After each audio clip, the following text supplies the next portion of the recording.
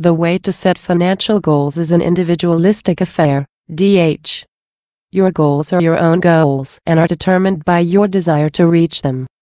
Often we enter the target group to later discover that this was not meant for us. It is important that your goals are actually your goals and not someone else's inspiration. Piggybacking from the previous point, real entrepreneurs almost always do something to improve their business, their vision, or their entire lives. The reason these people can persevere is their tireless efforts to achieve their goals by all means necessary. They live with passion and conviction, making sure that every action they take is intentional and helps them to grow in one way or another. If you want to start a big business, you can work on it by setting up your own business. Alternatively, if you want to become an investor, you will learn to pick the right opportunities and immediately take them when they become available. Only if you have your financial goals clearly in mind, you can see your true potential.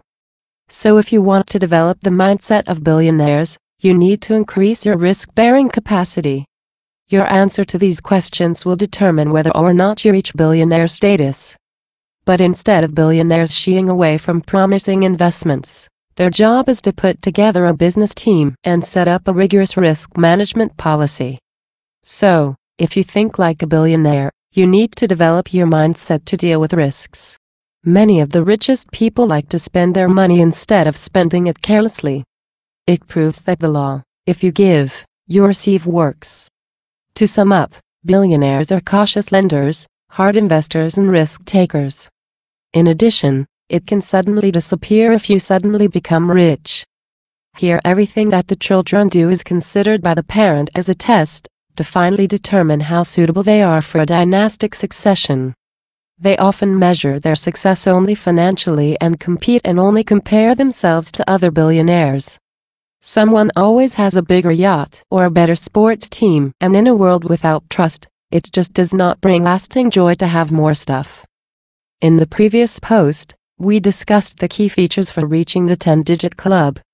Each contribution deals with the evolution of the mindset of billionaires. Today we will consider how important it is to be a disturber to get rich. Recently, I read some articles and noticed some interesting examples of hiring billionaires versus millionaires. It takes a lot of skill and strength to become a millionaire.